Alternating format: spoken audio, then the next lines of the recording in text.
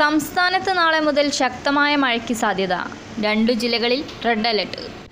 സംസ്ഥാനത്ത് നാളെ മുതൽ ശക്തമായ മഴയ്ക്ക് സാധ്യതയുണ്ടെന്ന് കാലാവസ്ഥാ നിരീക്ഷണ കേന്ദ്രത്തിൻ്റെ മുന്നറിയിപ്പ്. ദുരന്ത നിവാരണ അതോറിറ്റിയുടെ നിർദ്ദേശമനുസരിച്ച് അണക്കെട്ടുകൾക്ക് സമീപം കൺട്രോൾ റൂമുകൾ തുറന്നു. ന്യൂനമർദ്ദനത്തിൻ്റെ പശ്ചാത്തലത്തിൽ പ്രഖ്യാപിച്ച റെഡ് അലർട്ട് 2 ജില്ലകളിൽ പിൻവലിച്ചു. തൃശ്ശൂരിലും പാലക്കാടുമാണ് പിൻവലിച്ചത്. അറബിക്കടലിന് തെക്ക് കിഴക്കായി ലക്ഷദ്വീപിനോട് ചേർന്ന് രൂപം കൊണ്ട ന്യൂനമർദ്ദം ശക്തിപ്പെട്ട് ചുഴലിക്കാറ്റായി മാറുമെന്നാണ് കാലാവസ്ഥാ നിരീക്ഷണ കേന്ദ്രം മുന്നറിയിപ്പ് നൽകിയിട്ടുള്ളത്.